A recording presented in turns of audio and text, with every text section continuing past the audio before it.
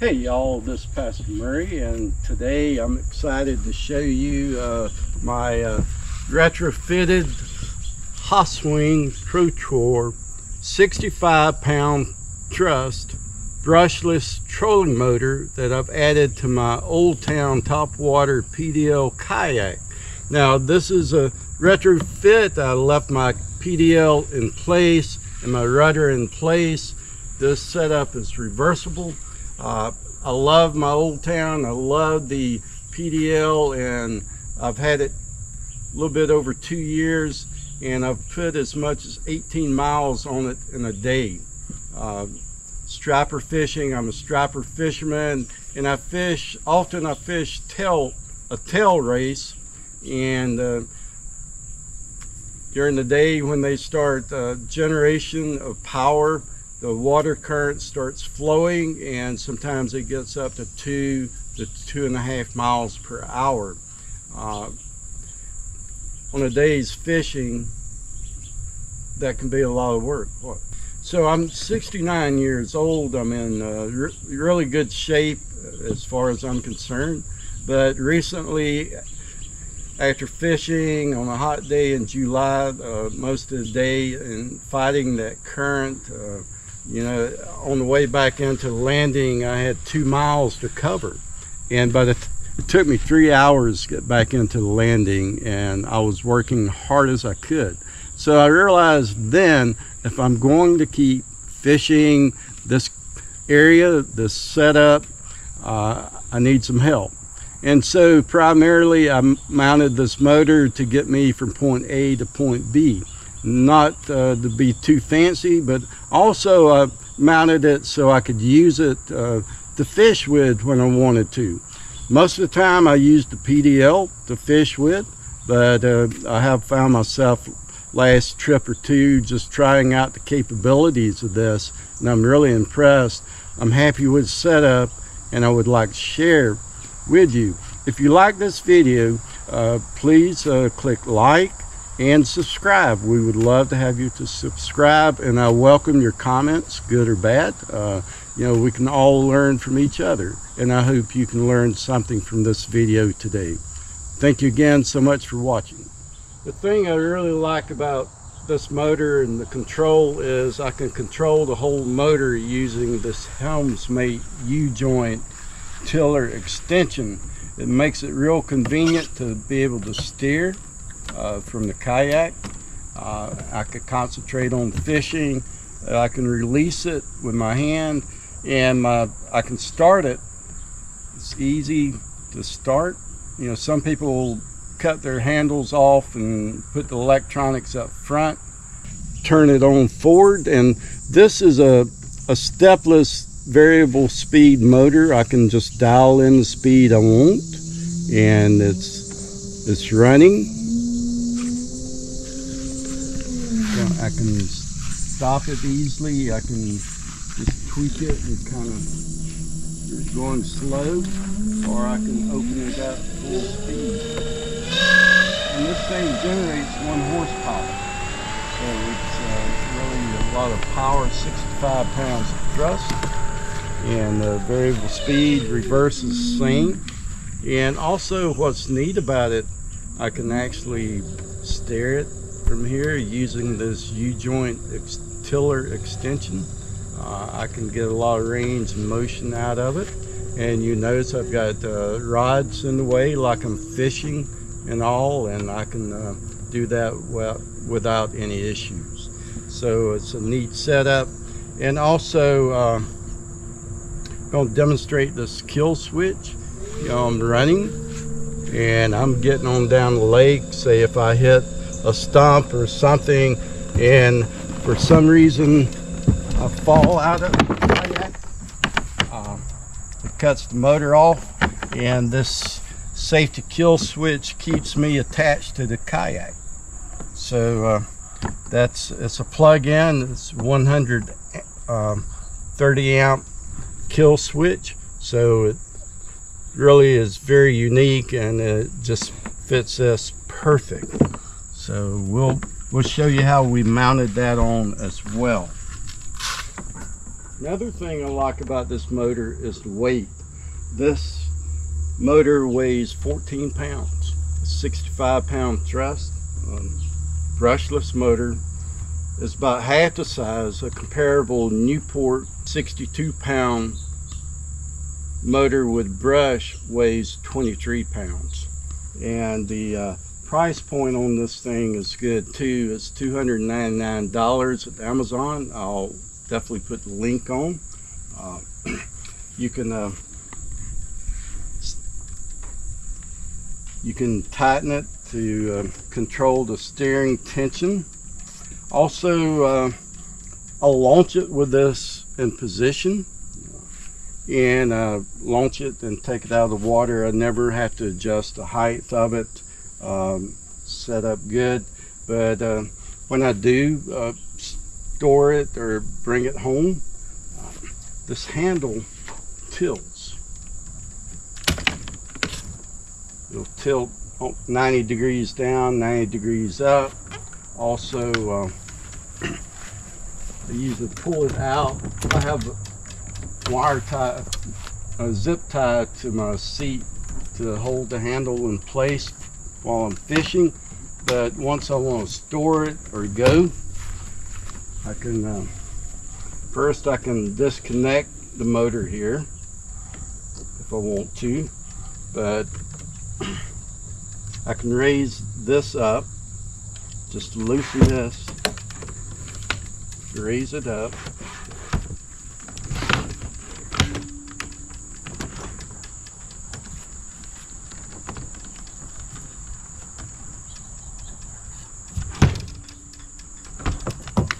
And I can pull this forward, and then I use my strap that secure the kayak with. I also secure my handle with it as well. So that's the way I transport it, and that works great. The other thing that I have in place is I don't like to leave this motor on my kayak when I'm storing it at home. So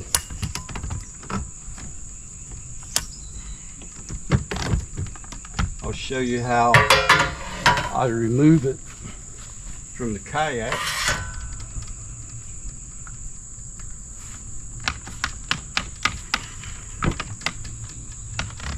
Okay, I replaced the pivot pin in the, it's a 10mm pivot pin. I replaced it, these have clips, but replaced it with a quick replacement, 10mm by 80mm clevis pin with cotter pin, quick disconnect. I have a spare with me just in case if I forget it or lose it. And so I can pull this out and I can disconnect this, and that just comes right out, and I can remove this trolling motor from the kayak stored inside my garage and keep it out of the weather. And so also to put it back on is really quick. And again, I transport the kayak with the trolling motor in.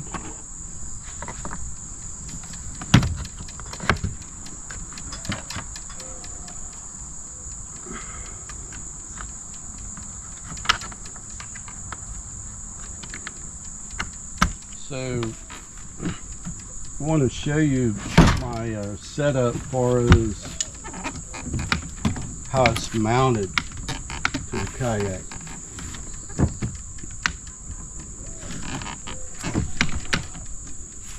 Old Town, on their kayaks, they provide, on the PDLs, they provide anchor pole mount, and Navarre Kayak has made an adapter, anchor pole mount adapter. It's called a straight anchor pole mount adapter to put this on, and it uses the same holes that Old Town has already has in the kayak with the threaded inserts. And this mount has a hole pattern for the standard electric motor transom mount, and this is a Newport transom mount, and it's really solid. It's made out of aluminum material to space out, so you could attach your trolling motor to it, clamp it to it. I ended up having to put a 3/4 inch spacer in between because most of the threads were being used, so I didn't want it on the edge of the threads. So when you do that, you've got to go with longer stainless steel screws. The knobs, I actually zip tied them together so they will not back off or turn. It's secure, and I also secured my cabling to that. Now, I chose to put my quick disconnect here so I could remove it from the kayak, and I ended up having to get about 8 feet from Home Depot. I got 8 feet of red and 8 feet of black to match the polarity, and also I used 8-gauge barrel connectors, crimped them, and shrink tubing to make it waterproof, and then covered that with electrical tape, waterproof electrical tape. Okay, I'm going to show you the working end of it. This is probably what caused me the most work right here, is just finding a space to put my battery. 100 amp hour battery is fairly large, and as you can see, I'm maxed out with my cooler. I'm maxed out with my crate, my Yak Gear crate. I carry about 2 gallons of drinking water or Gatorade or frozen water bottles with me. Plus I've got the oxygen on here when I'm fishing with live blueback herring or live trout. So I'm going to show you how I added these risers. I used a 2x4, so it's 3.5 inch riser. Just made them. I drilled a couple of holes in them and drilled 2 holes in my seat pivot point here, and put zip ties in to secure them. I will paint these black to match the color scheme. So if I raise this forward, you see that's a huge battery. Now, 100 amp hour battery costs more than trolling motor, but this is good for 8,000 charges.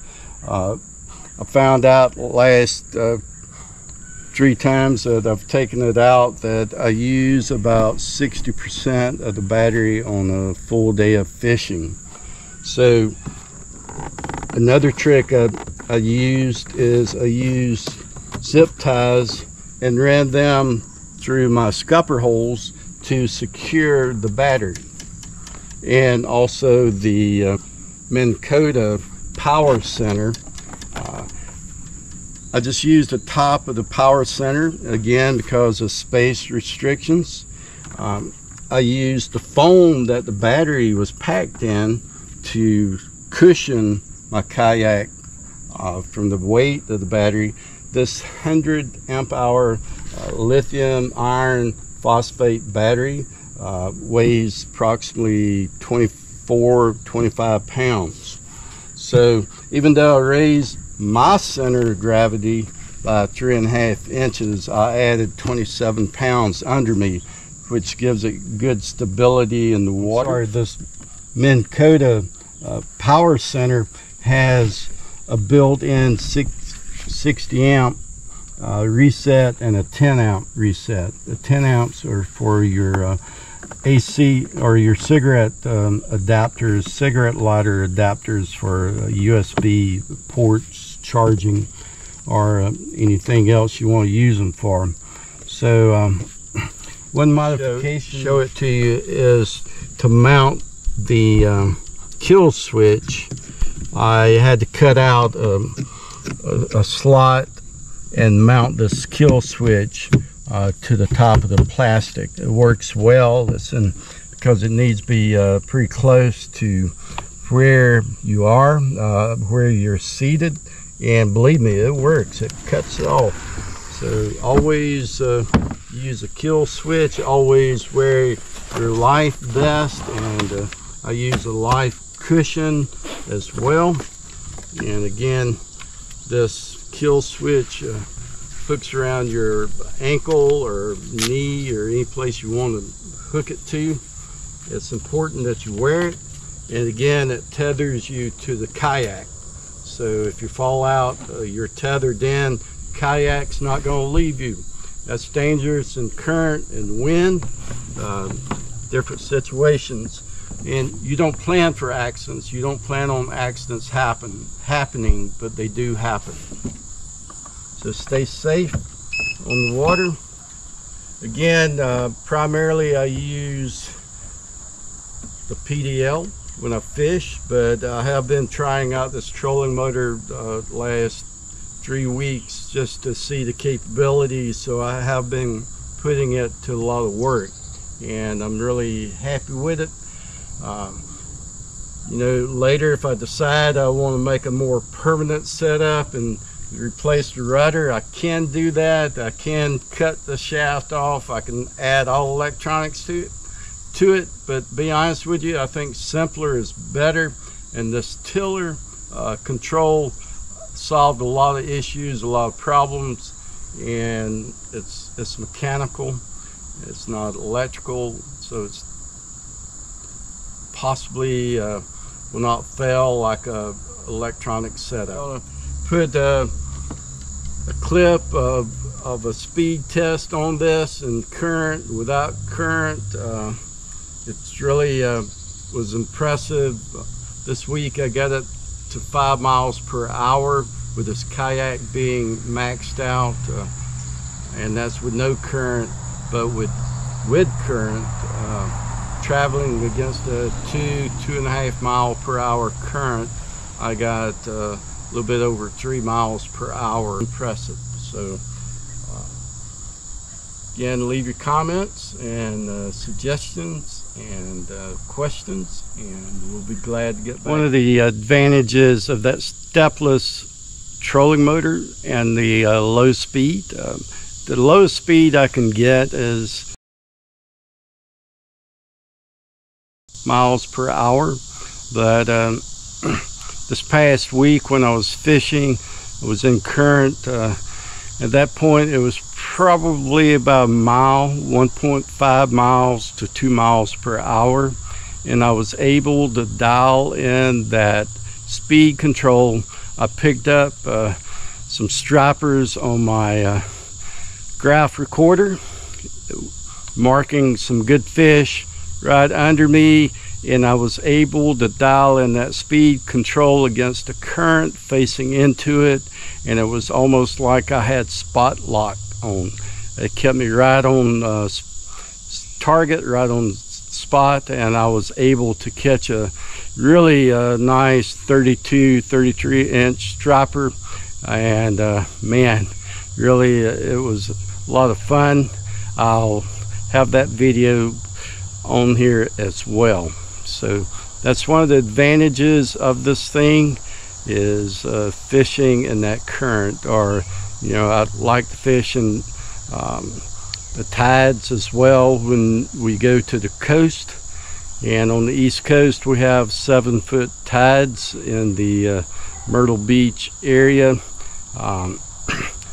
and so you know, the river's always flowing there. It's either coming in or coming out. So I found out also this past January when I was using PDL, I was fishing for sheephead in the Apalachicola River, and you know, that river flows all the time, and I had to pedal all the time to keep in spot. So I'm looking forward to taking this setup back with me this coming January. So again, great setup. Woo! Hey! Woo! Hey! I got a fish on. Woo! Wow!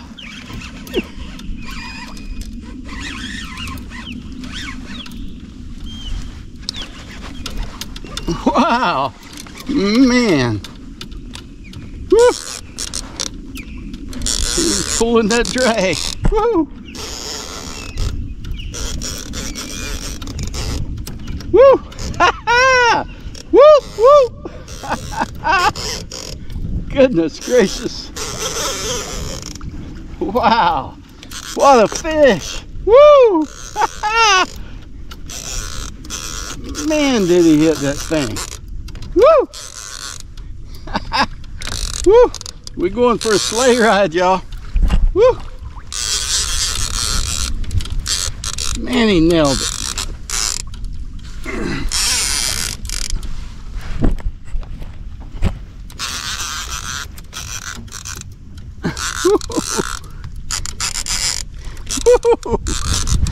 Woo! Woo! Man, oh man, oh man. What a fish, what a fish. Woo! Man, that's a good one. Woo!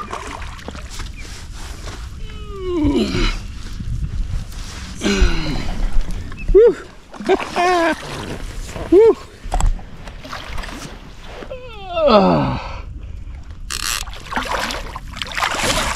Good striper. Man. Woo! He might be ready for the net.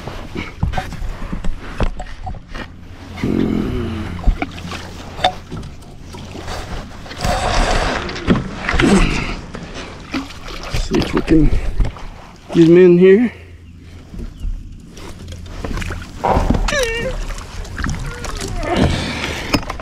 Wow. Woo!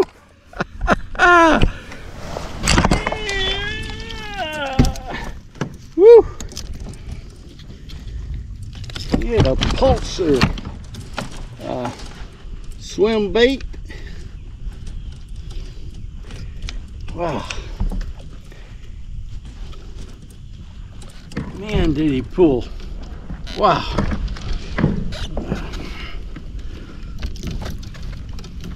Let's just show it to you. Whoop, whoop, whoop. Woo! Man. I'm gonna just tow him a little bit and let him go. I've been towing him around a little bit.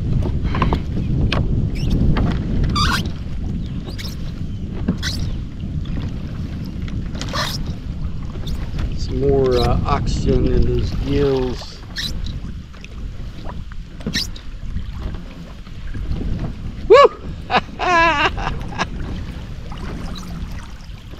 Man, oh man.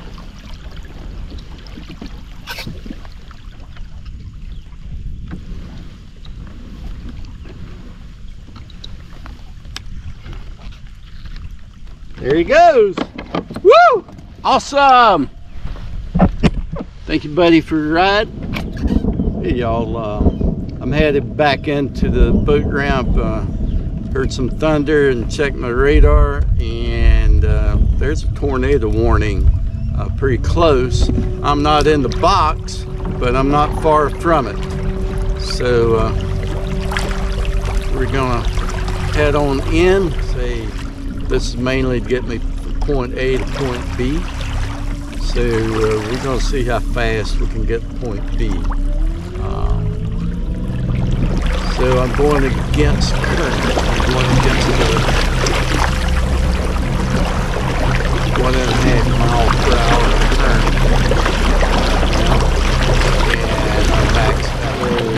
I'm going against the mile and half current is doing 3.25 miles per hour. And the reason I got this, dirty thing, come back in and fighting this current after fishing all day.